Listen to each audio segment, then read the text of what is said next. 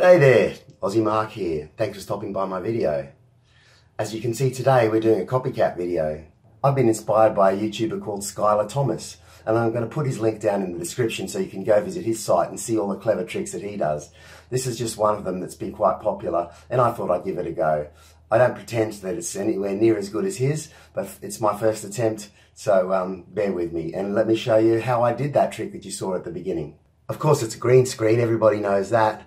But the trick is to get the hand outside the computer screen and still be able to not have to rotoscope. Don't know what rotoscope is? Well, rotoscoping is where you actually have to mask virtually every frame one by one in order to make the effect seem real. This is not a rotoscoping exercise, and it didn't take me too long at all. Let's jump in and see how we go. So the first thing I did was open up my editing software, and as you probably know, most of the time I use Magix Movie Edit Pro 2013 Plus.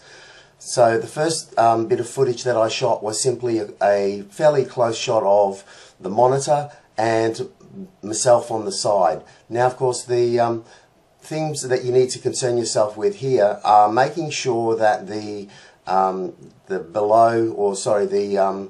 actual monitor itself is perfectly horizontal in terms of squaring off against the bottom of the screen. That just makes it that much easier when you go and use your green screen to match the two horizontal lines together.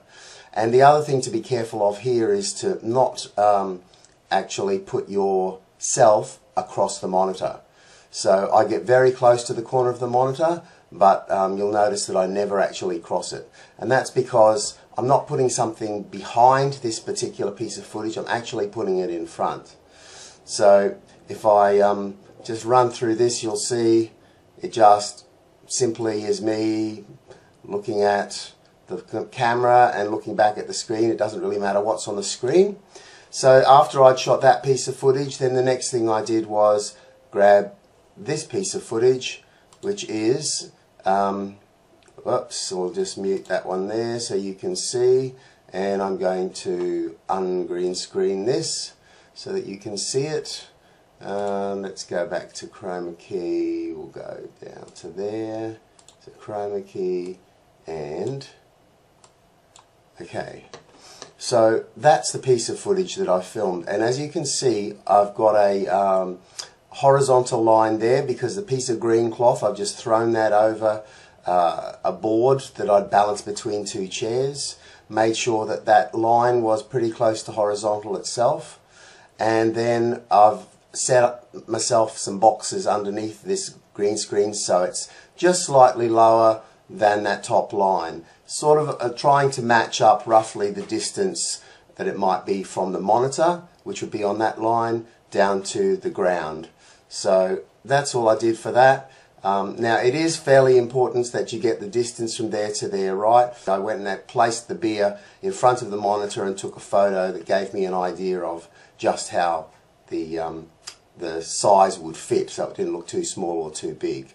So then once I've done that, of course, and if I punch through this, you'll see I'm walking across here, reaching over, picking that up, having a swig, and then off I go.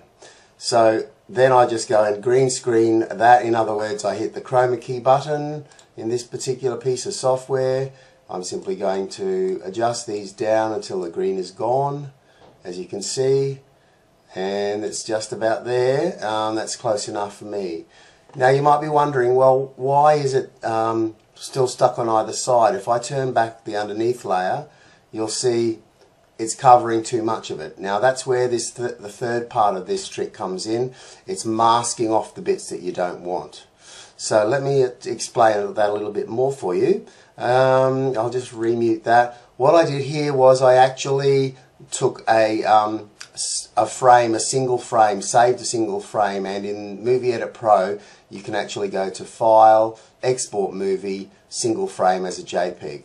So that's what I did for that, and once I'd done that, I then imported it across into a piece of software that you've all heard me mention before, paint.net, which is very close to Photoshop. Well, not really, but a hell of a lot better than having to pay for Photoshop.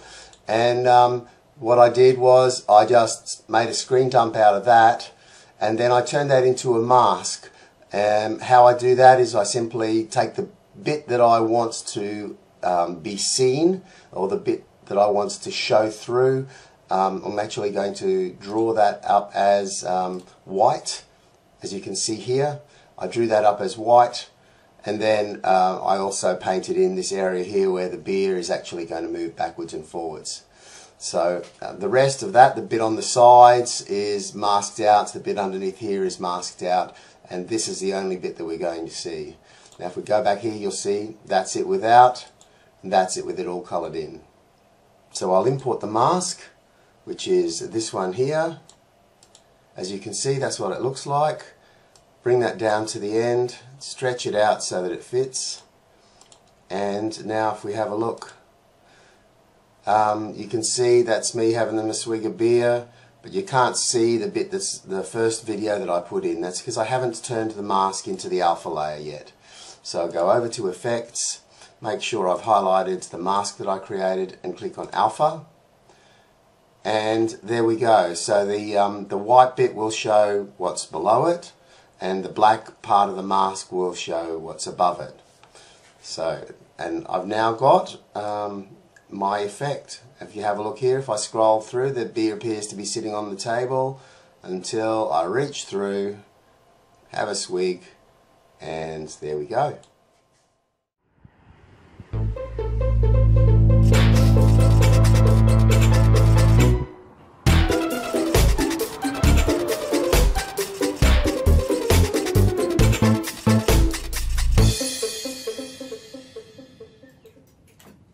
That's how I made my copycat video of Skyler Thomas's video. And he based his, of course, on the world famous Zach King. If you don't know about him, please go and check out Zach King. He is a worldwide phenomenon with his fancy editing, and he's been employed by numerous large corporations and to make ads on TV. I'm sure you've probably seen some of them already. So, stay with me, and I hope you enjoyed this bit of silliness. I'm Aussie Mark. Please give me a comment. Let me know if you've ever tried to do something like Zach King or Skyler Thomas, and possibly put in some kind of a link and let us know so we can go look at your videos. Thanks very much again. Please subscribe if you haven't already done so, and click that bell. You know that that'll give you the opportunity to be notified next time I put up a video, don't you? Okay, bye for now.